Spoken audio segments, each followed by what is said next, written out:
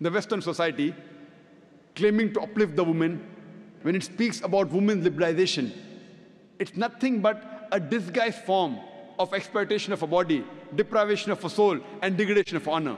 The Western society, claiming to uplift the woman, have actually degraded her to a status of concubines, butterflies, and mistresses, which are mere tools in the hands of pleasure seekers and sex marketers, hidden behind the colorful screen of art and culture. In the name of art and culture, the Westerners, they're selling their daughters, they're selling their mothers.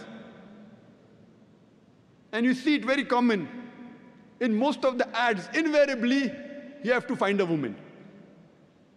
You see an ad of a motorcycle, how many women ride motorcycle? Yet you see a woman in the ad of motorcycle.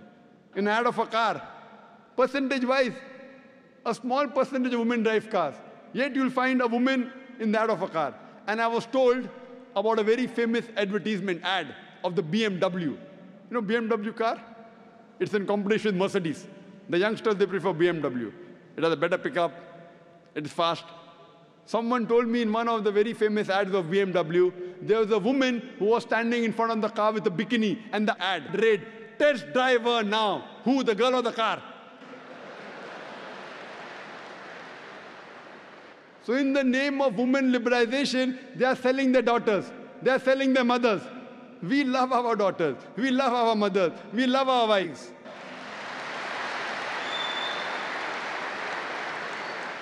If the hijab subjugates the woman and protects her, we love this subjugation. We love this subjugation and we love this protection.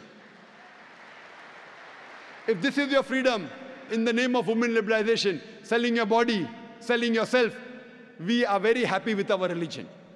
Islam has prescribed women hijab to protect her and to uplift her.